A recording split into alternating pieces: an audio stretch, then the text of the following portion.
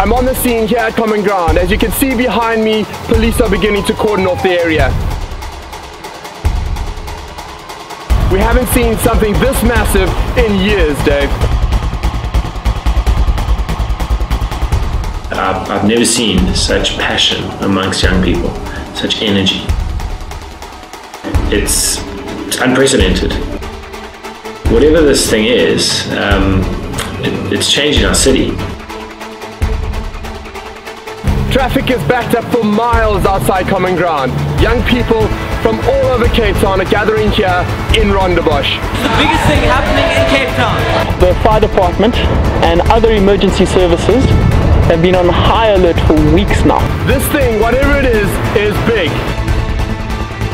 It is the biggest gathering of high schoolers Cape Town has ever seen. There's no better place to be. As it stands, we don't know a lot about this thing, but we've heard eyewitnesses referring to it as life-changing.